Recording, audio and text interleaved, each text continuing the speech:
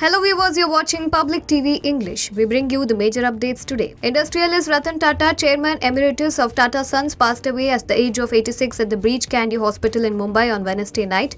The mortal remains draped in the national flag were brought to the NCPA lawns at Mumbai's Nariman Point on Thursday morning to allow the masses to pay their last respects before the funeral ceremony.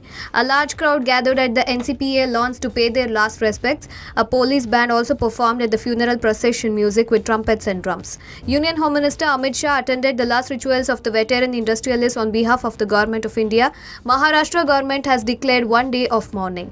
Ratan Tata's funeral will be conducted with all state honours, the Maharashtra Chief Minister's office said. From the Prime Minister Narendra Modi to Chief Ministers of almost every state have condoled the demise of the icon. The Chief Minister Siddaramaiah-led cabinet on Thursday decided to hand over the probe into alleged irregularities in medical purchases during the COVID-19 pandemic to a special investigation team. It was also decided that the cabinet subcommittee will look into the issue. On August 25, 2023, a judicial committee under retired Judge Michael was formed to investigate the COVID-19 irregularities. The committee submitted an interim report on August 31, 2024 in 11 volumes after going through 55,000 files.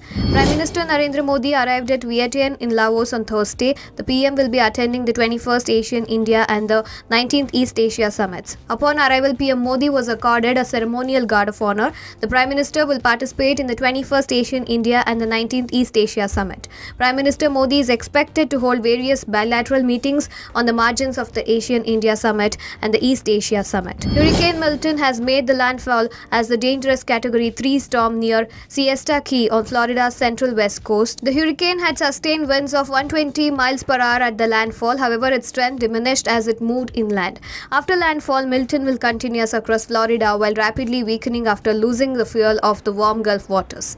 Milton will exit into the Atlantic Ocean and transition into a tropical storm on Thursday. Spanish tennis legend Rafael Nadal on Thursday announced that he will retire after Davis Cup final in November.